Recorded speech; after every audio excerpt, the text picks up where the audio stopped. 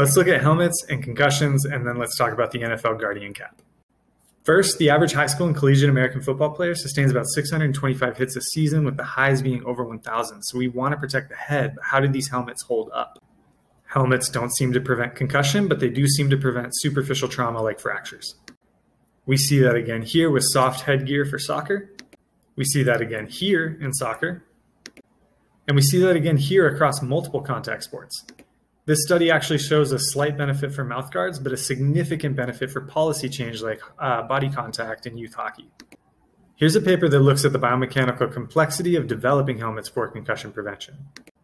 Essentially, current helmet material is really good at dispersing high forces that would cause fractures and very serious injuries, but not so good at low forces like concussive forces.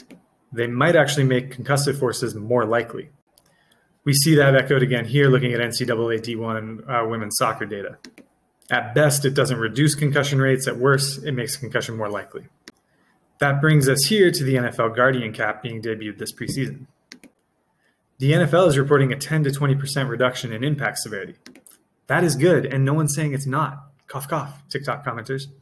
But what we don't have yet is outcome data. Does this reduction in force reduce concussions? When you pull up the Guardian Cap on PubMed, you get two results. The first one is in youth athletes, not collegiate or professionals, and it doesn't even single out the Guardian Cap. The second study showed these caps don't alter impact severity significantly.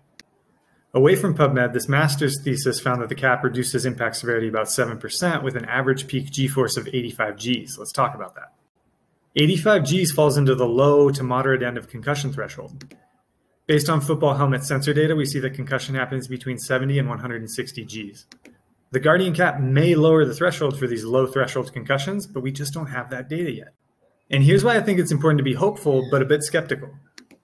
We can put whatever we want on the outside of the head, but if there's sufficient acceleration deceleration, there will be concussion.